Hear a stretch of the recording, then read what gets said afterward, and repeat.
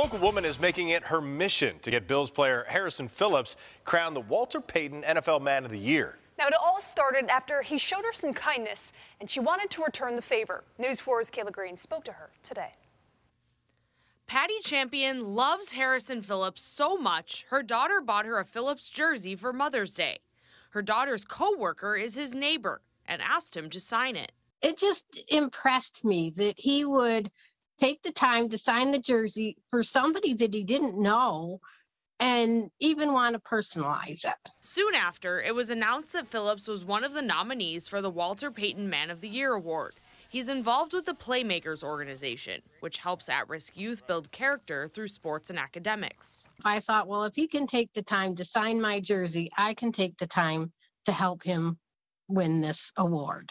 After that, she started tweeting 500 times per day, voting for Phillips to win Man of the Year. She says his kindness moved her. It is important to me. It's important to those kids, I mean, and young adults. You see the pictures of him online, and he just doesn't donate money. He is there for them.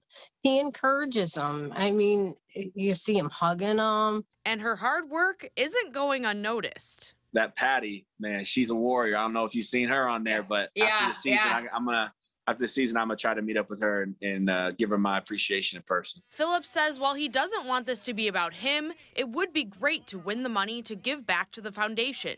The winner gets a $25,000 donation to his charity of choice. Second and third place get $10,000 and $5,000 donations, respectively. He's currently in third place. I don't want the attention for it. I want the attention turned back to the individuals that I work with and their amazing stories and lives. But it has been really heartwarming to see the support that it's brought.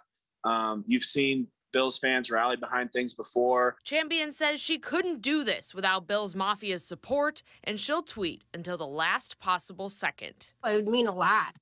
I mean, if just to see him wearing that crest on his chest, that would be great. And those kids, they deserve it. You know, he deserves it. It just would make, I want to say it would make me very, very happy for him to win. This upcoming weekend is the last weekend to tweet votes. In Orchard Park, Kayla Green, News 4.